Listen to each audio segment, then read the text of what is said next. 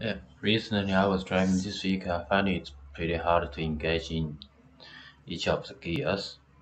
I reckon the constant clutch engagement and disengagement is not correct. So probably something was wrong with the clutch pad or the whole clutch system. Let's start from the easiest part. The first thing is to check the clutch master cylinder, whether there's a leakage or somewhere around here. This is the clutch master cylinder. I can't see any leakage around this spot. So let's check inside.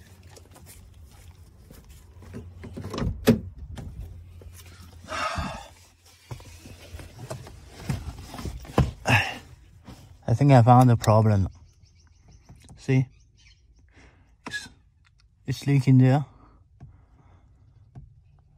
So the brake fluid is just leaking out of the seal.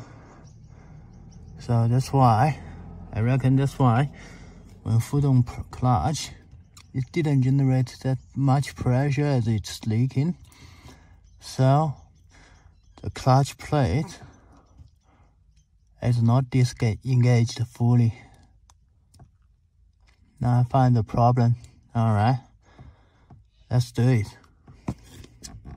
Because this place is not enough for me to take a video or something, so I decided to take the seat out. Just give me a bit of more clearance there.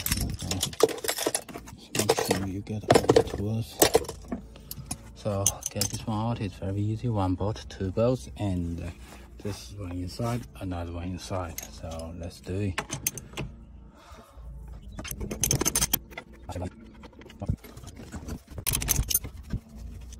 And this one here, the other one. And this here. Good.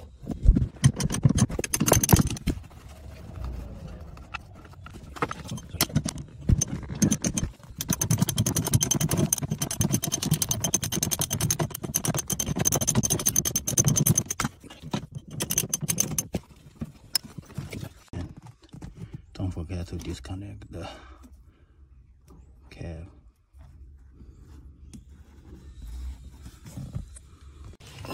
Firstly, we need to take this pin out. See? Out. Well, it's a bit hard for me to take a photo when I take these pins out. See? I didn't manage to take a shot, so just make it very simple to you. This is just a pin. It locks itself, so what you need to do is just to spread it a little bit, tiny bit, and then slide it out. It's very easy. Screw it all the way down. It's very long.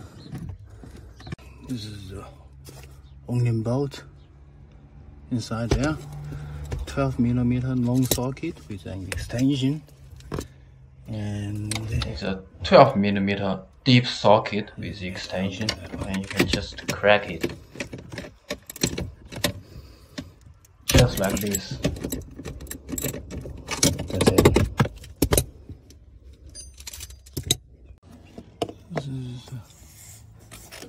This is a nut and another one in the engine bay. So what you need is a 12mm. You can use a socket or spanner, whichever you like. So in this case, I will have to disconnect the hopefully vacuum hose to allow a bit of more clearance for me.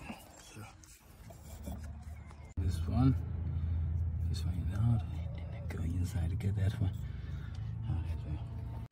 Get this one ready. Out. Once the brake fluid starts leaking, take it out like that and cover the wheels on this. So what you just need to do is loosen it as late as you can and using some some sort of zip tie. Hold this right through here. So in this case, this is the way that I prevent my brake fluid from losing. I don't want to drain all the brake fluid reservoir. So just keep losing brake fluid. Keep avoid losing brake fluid. And the other thing is the slave cylinders connector. It's a 10mm socket. What you can do? It's a 10.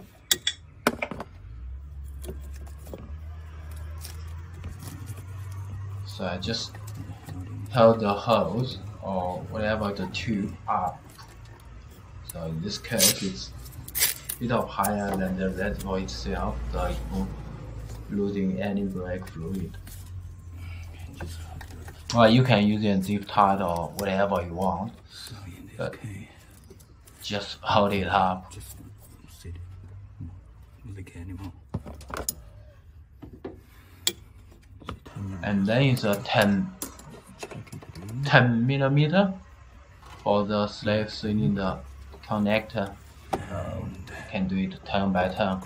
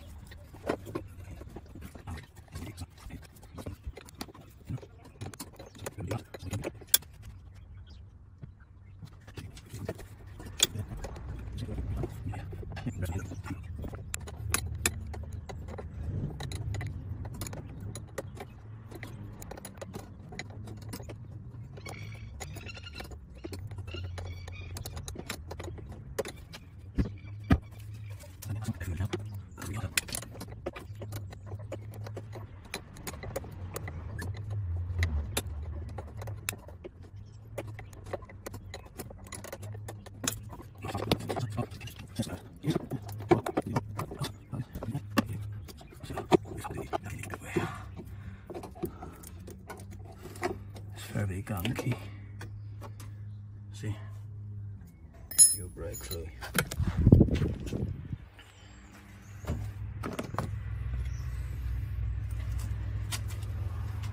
It's a reverse order that you slide it back in, but firstly, don't forget take all the seals out and they inspect any damage right around here. No. Oh, good. Let's go.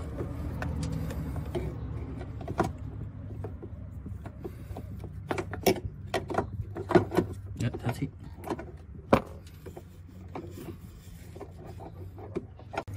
Will you hold that one? Yeah, I find it's pretty difficult to connect the slave cylinder connector or the brake master cylinder's hose, inlet hose, without putting the master cylinder in place, lock in place. I mean, so I reckon you could probably just to put the bolts or tie or nuts in place to lock in the master cylinder. So in this case, you can just connect those two because you are not losing any brake fluid from the reservoir, and you have to bleed all the system. It doesn't really matter. It's you need to definitely get it. Dripping any brake fluid from the slave cylinder or not.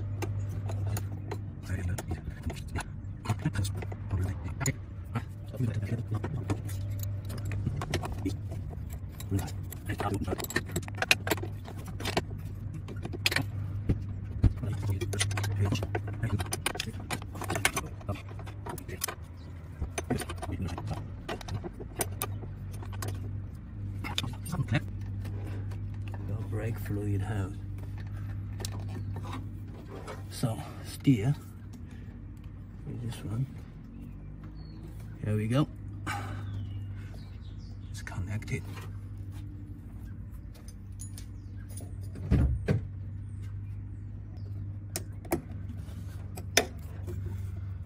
I can use this.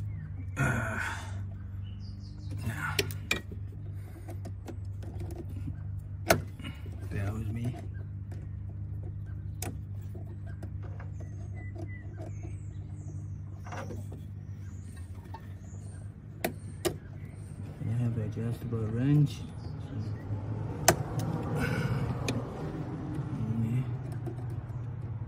Squeeze it.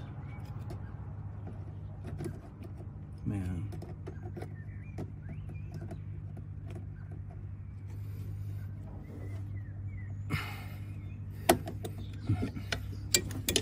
See, it's going. Yeah, just a bit of more.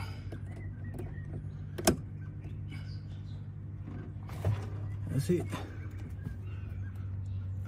No, that's it. Just make sure you don't forget your vacuum hose. Don't forget your vacuum hose.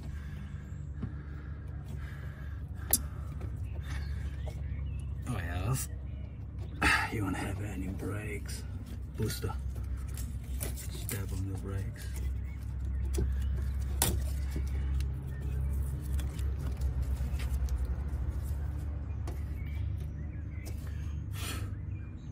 Those little things. Pride it in.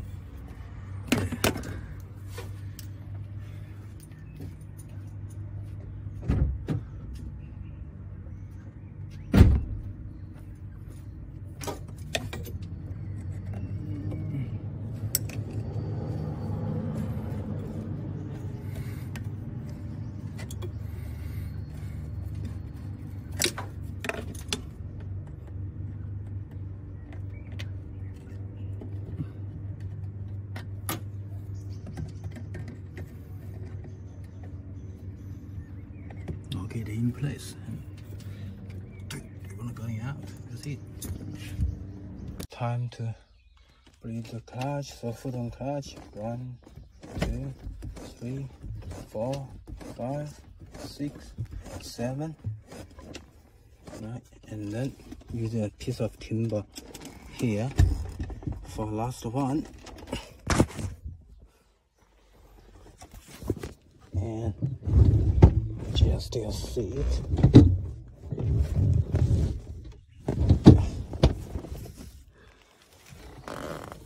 Okay, just like this.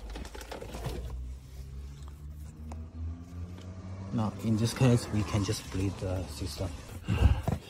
Just crack this one to open. Hopefully, they'll just slowly. You see the brake fluid is being pumped out from this hose. See, but it won't go any further. Just close this one as soon as you can.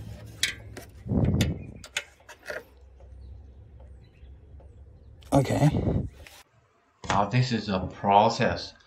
You may need to do this couple of times, 3 or 4 times or even 6 times until the fluid is being pushed out, and you will see there's no bubbles, no air in the fluid. Then that's okay.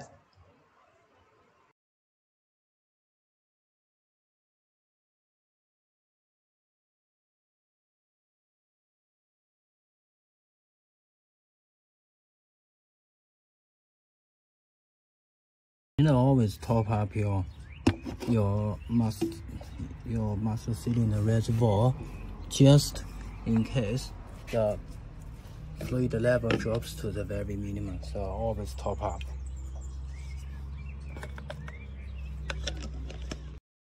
Now I've done a couple of times bleeding the clutch cylinder system, hydraulic system, whatever you call it. Now is a good time to test it.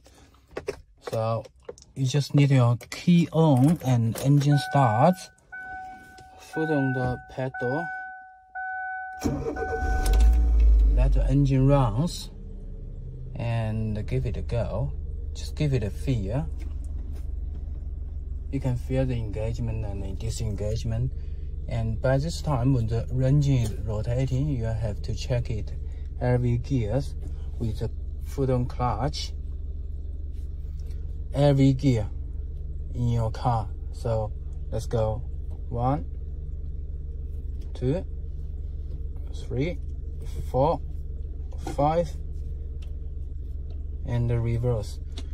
You shouldn't have any resistance when you select each of the gears, but if you are, that means you still have bubbles or air in your clutch system. You need to bleed it again